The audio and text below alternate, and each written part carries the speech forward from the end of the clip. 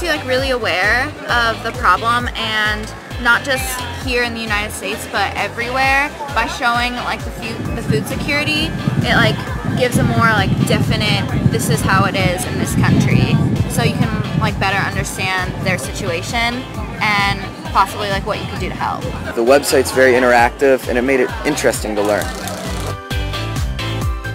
Senator John Hoeven from the state of North Dakota, thanks for joining us. Good to be with you, Spencer. Now, first off, can you tell us some things that are unique to North Dakota agriculture?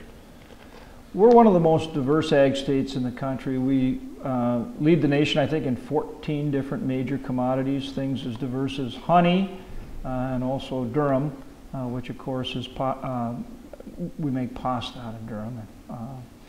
But we have a tremendous ag industry, and not only crops, but we raise a lot of cattle as well.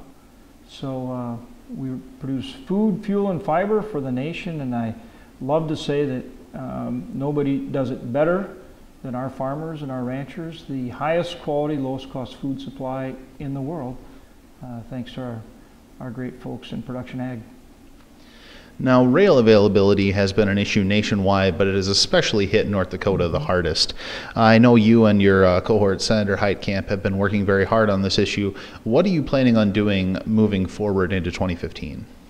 Well, of course, the Federal Department of Transportation will have to bring out the new rules. PHMSA will have the new rules for moving crude by train, which really it has to be, I think will be and has to be a comprehensive approach that covers preventing spills, mitigating when you have an accident or a spill of any kind, and then response, emergency response.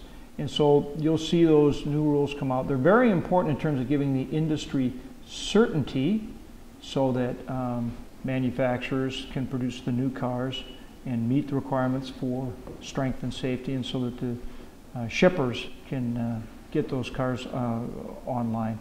But you know, it's got to be a comprehensive response, ongoing, that involves all three things: prevention, mitigation, and emergency response. The other part, of course, the big part of the equation that's so important for our farmers is because of the tremendous increase in the volume of crude oil that's being moved. We now produce 1.2 million barrels a day of oil in North Dakota. About 700,000 barrels a day moves by rail. We need more pipelines as well as more rail, a bigger railroad, if you will, more track, more sidings, as well as more, locomotives, rail cars, people, but a bigger railroad and our road system so that we can move more product. We have a tremendously growing economy in North Dakota, and so our ag products have been backed up as a result of that, and our shipping costs for our farmers have gone up. So we need to make sure that we have the pipelines as well as additional rail facilities so that we can adequately move our ag products to market.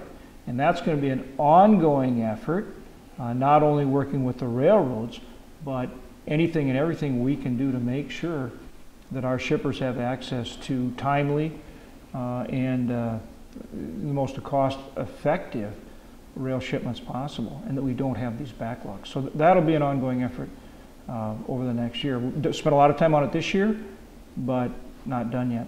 More to do. Now, looking forward, what do you see as some key issues for Senate Ag policy in relation to agriculture in the next Congress? One of the first things that we have to do is, and this again, ongoing effort, is make sure that we're implementing the Farm Bill in a farmer-friendly way and doing it as effectively as possible. Our farmers will make a 5-year election as to whether they select PLC or ARC. We need to make sure that we work with them so they have the information they need to make those decisions, and then work with FSA and NRCS so that it's implemented. USDA implements that Farm Bill in a way that really works for our farmers and ranchers. That also includes RMA, Risk Management Agency, Brendan Willis, and the whole crop insurance implementation. And one of the things we worked very hard in the Farm Bill, and I was one of the conferees that helped write it, was to make sure that we strengthen crop insurance. So that's a big part of the implementation as well. So implementing the Farm Bill is one of the first priorities. Other areas, waters of the U.S. I mean, that's a huge problem. That's an example of overreach, regulatory overreach by the EPA. That needs to be rescinded or defunded, and that's something I'm working on and believe will get done in the next year. There are others as well. I can go through the list, but those are certainly some of the important priorities. Now, North Dakota is one of 2 states that in this most recent Congress had both of their senators on the Senate Agriculture Committee. Mm-hmm. Now, why do you think that is? Because North Dakota is one of the leading ag producing states in the country.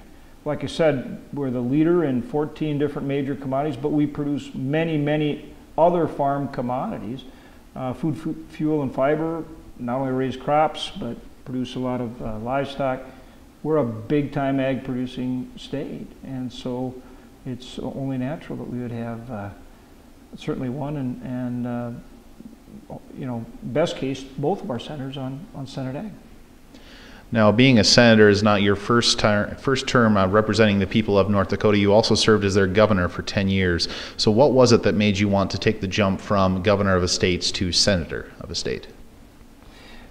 Well, it's a tremendous honor serving as senator. It was certainly a tremendous honor serving as governor. I was in my 3rd term, and so I'd been there 10 years as governor, and really felt that our state was doing well, growing, dynamic economy, really leading the country in economic growth. Ag's a huge part of that. But our country really faces challenges. Some of the same challenges that our state faced when I became governor, and that was creating that good business climate that really enables our entrepreneurs and our small businesses to be successful and create jobs and opportunity for the people and generate a higher standard of living. That wasn't going on in our state. That's what I worked hard on to change. I think our state's doing great. Always more to do, but doing really well. But our nation's not. And so I want to bring that same approach where we build the kind of business climate that can really get our economy going, get jobs for our people, and at the same time then, you bring good fiscal management, so you get the budget deficit under control and you reduce the debt. And that growing economy, not higher taxes, but that growing economy is what generates the revenue then to have a good highway bill, so we have good roads, strong support for our military. And the other thing is an approach that empowers people.